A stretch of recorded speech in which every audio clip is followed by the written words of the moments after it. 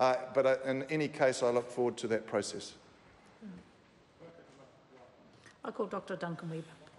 Thank you, Madam Speaker. This Taxation, Research and Development Tax Credits Bill is a really important piece of legislation. I think, as Mr Alistair Scott asked, the right question is why should we have these tax credits? And I think we need to be very careful when we think about that.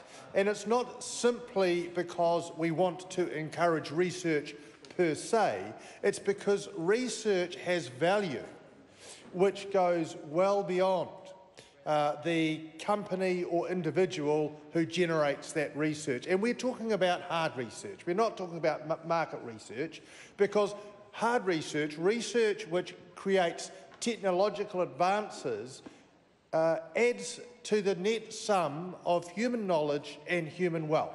In terms of wellness, it gives us greater choices, it gives us greater prosperity, and that's what we need to do.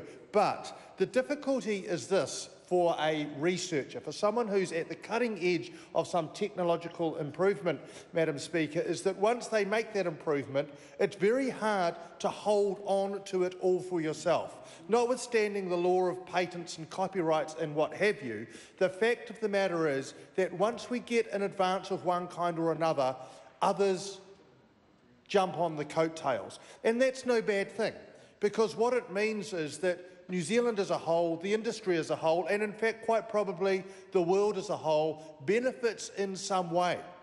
And in economic terms, that's one of those rare things, a positive externality, a benefit, a side benefit if you like, conferred as an effect of the main thing.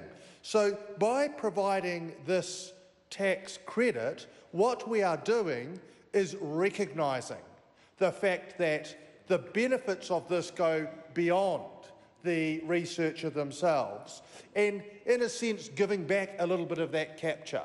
So research isn't just good for some vague reason, it's good because it enhances productivity, it enhances prosperity, it enhances knowledge, and also it spreads beyond. It has that filtering effect where it spreads beyond the person who may have generated it in the first instance. And this, in a sense, offsets those losses because the worker who developed it might have gone to another competitor or something along those lines. And it is important to recognise here what research is under this legislation. It isn't some loose market research, some non-systematic furthering of knowledge in a loose way. It is scientific research. It has to be systematic, and importantly, it must create new knowledge. And we discussed not long ago a patents bill and talked about the need for genuine innovation. And that's what we want to fund here, is genuine innovation which makes an actual step forward. It's interesting to see what it's not. It's not some advance which is deductible, deducible from publicly available information. So in that sense, we need to make sure that it is a genuine scientific improvement. Now, it's also worth noting that the rate here is generous. 15% is a generous tax deduction and also a low threshold. The $50,000 threshold which is proposed, I absolutely endorse, because there are many small companies, whether they be IT companies or medical companies, who may actually be one guy, one woman, working away, and they may only spend $50,000 or $100,000 in a year, but that also is deductible, so that's a great idea. But it also captures, as we mentioned Fonterra before, captures large companies up to $120 million of expenditure. So look, what this is doing is it's really encouraging something which has wider benefits.